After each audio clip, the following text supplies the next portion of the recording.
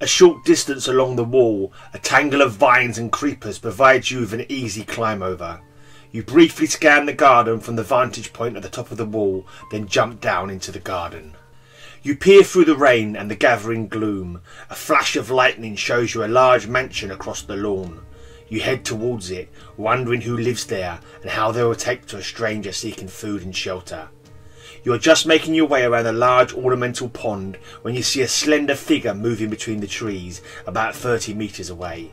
He carries a bow in one hand, and as he comes towards you, you see that he is an elf.